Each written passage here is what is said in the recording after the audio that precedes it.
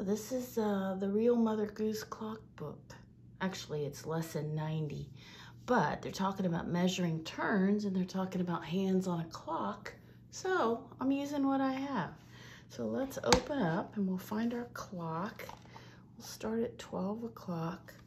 And they want to know first how many degrees are in a circle.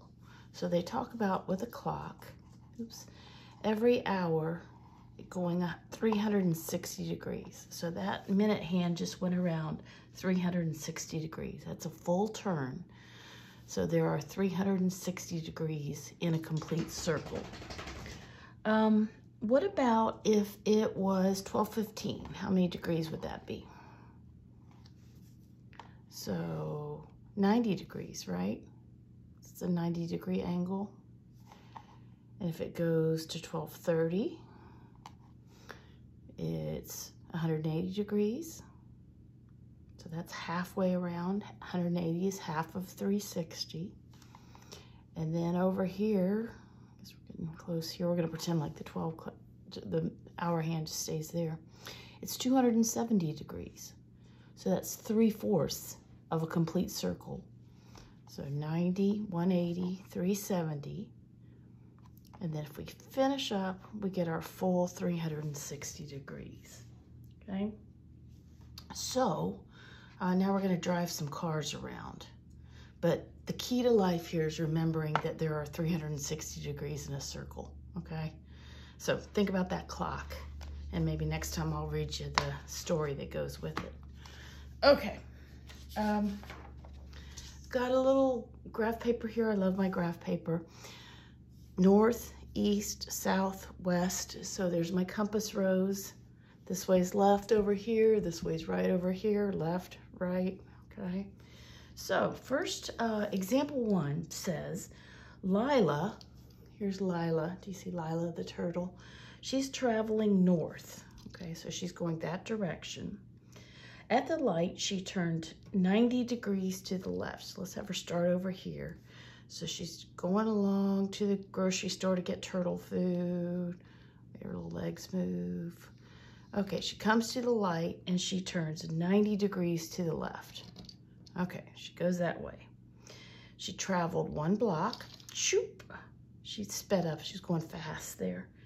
To the next intersection. At the intersection, she turned 90 degrees to the left. So remember, this is her little left flipper. So she's going to turn that way. Which direction is she traveling now? So north, west, south, right? And seriously, draw yourself a picture, and you don't have to get a turtle, but make a little sketch. And it really does help. Sometimes I have to do that anyway. Okay, so do you see how they have the sketch in the solution? So that's really helpful. Let's go to example 2. We've got 2 guys. So Andy the alligator, so here's Andy, and here's Barney the hippopotamus, are both facing north. Okay, so they're both facing north. We'll put them over here on the line, like they're gonna have a race. Andy, the alligator, made a quarter turn to face east. Okay, so he's facing east now. So he went 90 degrees. And Barney turned counterclockwise until he faced east. Okay, so we want him to turn the other way, opposite of a clock, so counterclockwise.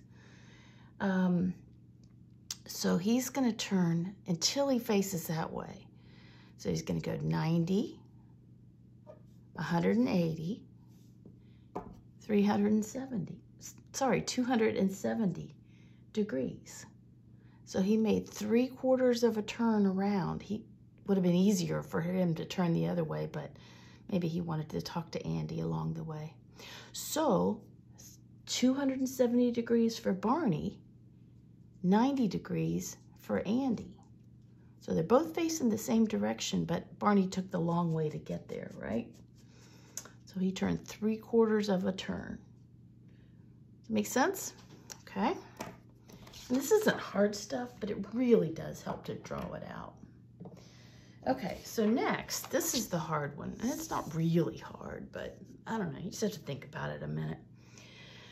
Okay, so Elizabeth ran a lap around the park and she made 6 turns to the left and no turns to the right. What was the average number of degrees of each turn? So we don't know, right? So we're going to assume that the park is kind of shaped like this, right? She had to make 6 turns. She starts here, she goes 1, 2, 3, 4, 5, 6. Okay, so that's her turns. Okay, here's Elizabeth. She's gonna drive up here. If she turned 90 degrees, she would go on that path. So she doesn't quite turn 90 degrees. She's turned something less than 90, right? So I know she's gonna turn that way, something less than 90. That way, something less than 90. That way, something less than 90. Something less, until she's back where she started, okay? She had 6 turns, correct? So 360. You want to know what each turn was. If there were 6 of them, can I say, oh, 6 goes into 36 6 times.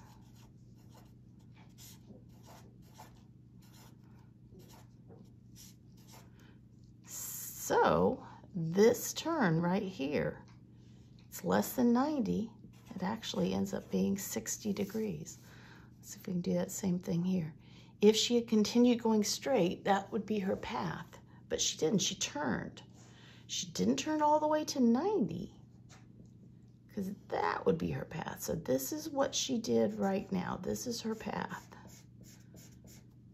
So it's less than 90, and it ends up being 60 degrees. If you can think about how many turns you have versus the entire circle is 360, the math is really easy. You just divide it. So that's what they did. So let's say somebody did 4 turns.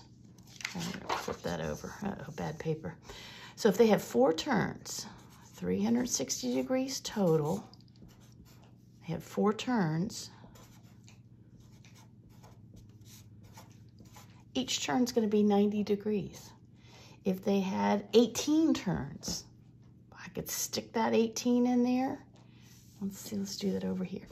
18 turns, 360 degrees.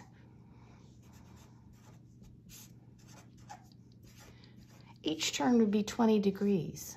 So that would be a lot of turns, but I don't know, sometimes it might happen.